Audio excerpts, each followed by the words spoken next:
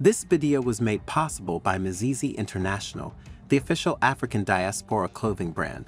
Visit mzizishop.com for more information. It is no secret that Mozambique stands as a reservoir of abundant green energy resources, which makes it a potential powerhouse in the renewable energy sector. Blessed with vast hydropower potential from its extensive river networks, notably the Zambezi River, the country also boasts substantial wind and solar energy potential along its coastal areas. Additionally, recent discoveries of natural gas reserves offshore further contribute to Mozambique's energy wealth. Despite these valuable assets, Mozambique continues to grapple with poverty, ranking among the world's poorest nations. However, all that is set to change as Mozambique is poised to harness its energy resources with a mega $80 billion investment that will make it one of Africa's biggest green energy producers. How does the Mozambique government plan to achieve this? What energy sectors will Mozambique focus on? And how will Mozambique's ambitious energy transition and expansion plans ultimately benefit the country? In today's video, we will shed more light on these questions and many more. Before we dive into our topic today, if you haven't already, please consider subscribing to our channels and ringing the bell to be notified about all our exciting future videos. Mozambique is setting its sights on becoming a major player in Africa's green energy market with a two-pronged approach: hydropower and green hydrogen. The government's ambitious plan outlined in its energy transition strategy aims to add a whopping 14,000 megawatts of hydropower capacity, primarily between 2030 and 2040. Alongside this, Mozambique plans to launch a green hydrogen program this year and is set to release its hydrogen strategy during the course of 2024. Mozambique's government puts the cost of this plan at $80 billion by 2050. The energy transition plan, while ambitious, is similar to those presented by South Africa, Senegal, Indonesia, and Vietnam, which have received finance pledges totaling $47 billion from some of the world's wealthiest countries to reduce their dependence on coal and other fossil fuels. At the heart of Mozambique's plan to expand its hydropower capacity is the mighty Zambezi River, Africa's fourth longest. The government already operates the 2,075-megawatt Cahora Bassa power plant on the river, and a consortium led by Total Energies Southeast and Japan's Sumitomo Corp is developing the 1,500 megawatts, $5 billion Mfanda Nkuwa Dam.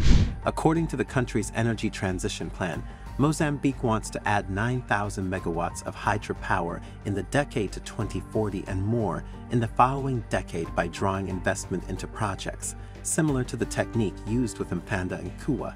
The government, which has consistently emphasized the need for private investment because it cannot fund the programs itself, also intends to construct industrial parks to utilize the clean energy. Natural gas projects in the country's north are also expected to generate billions of dollars in revenue, but work has been stalled due to an Islamist militant insurgency. So how will Mozambique's ambitious energy transition and expansion plans ultimately benefit the country? Many experts agree that with this expansion, Mozambique would be able to rival Ethiopia and the Democratic Republic of the Congo in the supply of hydroelectric power. On the Blue Nile, Ethiopia has already constructed a massive hydroelectric facility called the Grand Ethiopian Renaissance Dam, and the Congo has long advocated building Grand Inga, which might be the largest hydro project in the world. But to compete continentally, Mozambique must first guarantee energy security at home. Mozambique currently faces major energy deficits, with about 49% of its population lacking access to electricity. According to recent reports, the nation is thinking of terminating its 50-year hydropower supply contract with South Africa. The goal is to repurpose the 1,150 megawatts of electricity that the Cahora Bassa plant now sells to South Africa for domestic usage, bolstering the country's own energy security and electrification goals. Although exports won't stop entirely, Mozambique will try to use as much of its own resources as possible to promote development and electrification, with 51% of the country's population now having access to power, up from 26% in 2017. The government stated that any agreed-upon export agreements would be shorter and have better conditions. The Southeast African country also wishes to expand its electricity grid, which currently prohibits hydropower from Cahora Bassa from reaching the capital Maputo. An expansion would enable it to connect solar and wind farms, with initial costs projected at $2.54 billion. Overall, the goal is to add 7,500 megawatts of solar electricity and up to 2,500 megawatts of wind power. Other programs to decarbonize the economy include reducing the use of firewood and charcoal for cooking by connecting more people to the grid and making liquefied natural gas more accessible. Public transport will also transition from diesel to cleaner options. Aside from being more competitive in the African green energy space, another benefit Mozambique will enjoy from this expansion is a transformative pathway towards economic prosperity and industrialization. Mozambique has vast energy assets, said the government. The strategic use of these energy assets can accelerate the transition to a middle-income industrialized economy. Indeed, many experts agree with the Mozambique government's assertion that the bold green energy plan holds the potential to be a game-changer for the nation, propelling it towards a brighter future as a middle-income industrialized economy. This is because the planned 14,000 megawatt hydropower boost, coming to fruition primarily between 2030 and 2040, promises not only domestic energy security and electrification, but also cheap and reliable power for burgeoning industries.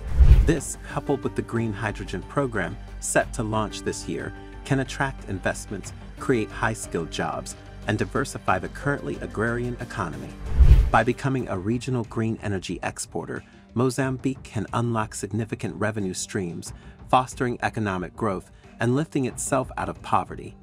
This ambitious plan embodies the aspirations of a nation finally seizing its immense green energy potential, not just for basic needs but for industrialization and economic transformation, rewriting its post-independence narrative from impoverished to a thriving center of green energy and industry. Your perspective matters. What do you make of Mozambique's ambitious $80 billion green energy expansion and transition plan? Share your insights and thoughts in the comments below. For continued updates on global affairs and diplomatic developments, be sure to subscribe to the New Africa channel. Stay informed, stay engaged.